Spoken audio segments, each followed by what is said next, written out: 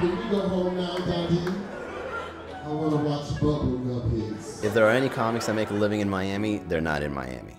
There's no comic that I know that's making a living doing stand-up comedy in this city. These guys got to go way out of their way to do a comedy show in an area that doesn't even have an industry for comedy yet. This is my city.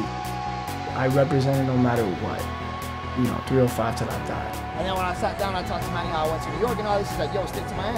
Like, I'm building this up. Like, next 5-10 years here, the scene's not gonna be the same. When I was in DC, a lot of open mics up there, it's just like 30 comics, and we're all just watching each other. What I've accomplished in the 6 weeks of being here surpasses what I did for 3 years in DC. I'm from New York, and my goal is to bring that kind of industry in a big city like Miami. This is the relationship of my life. I'm married to comedy. And with comedy, there's no ceiling. It's not that comedy is just all that I have, but it's just all that I want. Once it's your turn to walk out of that darkness into that spotlight, it's like game on.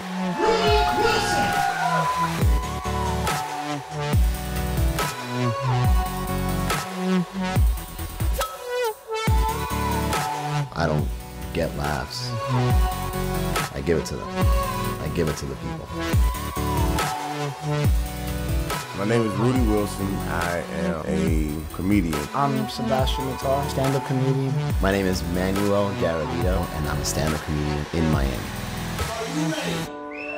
Respect alike. Man, a lot of energy tonight. I like that. The minute you run it, that's your reputation.